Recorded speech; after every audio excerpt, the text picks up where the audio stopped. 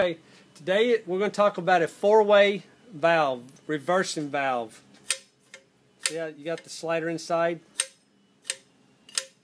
Okay, now we'll talk about the heating cycle of the reverse valve. I want you to look at this little slider,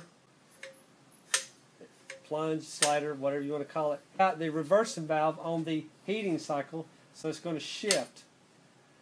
Most of your companies, and we'll talk about this later, the reversing valve energizes on cool and de-energizes on heat.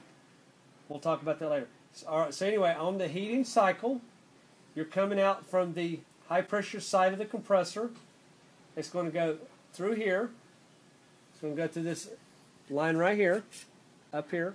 This line here comes out. It goes through the indoor coil.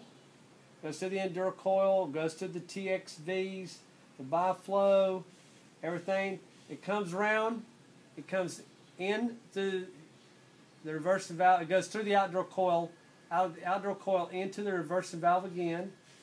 It goes through here, it goes through the little cup,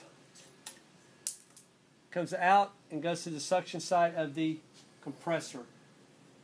That's just a simple take on the reversing valve. I'm going to actually take the valve and I'm going to slide it all the way to the left-hand side. The left-hand side is the cooling cycle, okay? The high-pressure gas is going to come through the bottom here. It's going to come out this pipe. It's going to go through this line. From here it's going to go into the outdoor coil. It's going to condense into a high-pressure liquid. It's going to go out. It's going to go all the way through the air handler. It's going to go through the indoor coil.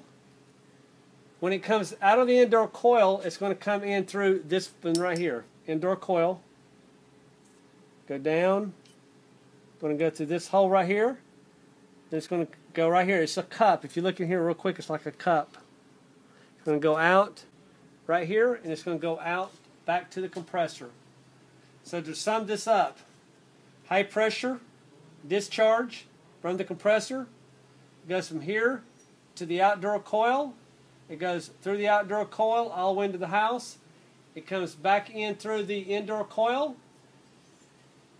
It goes through the little cup back to the suction side of the compressor. That's just a simple way to talk about a reversing valve. And if you like this, please share, please subscribe, please comment. Thank you.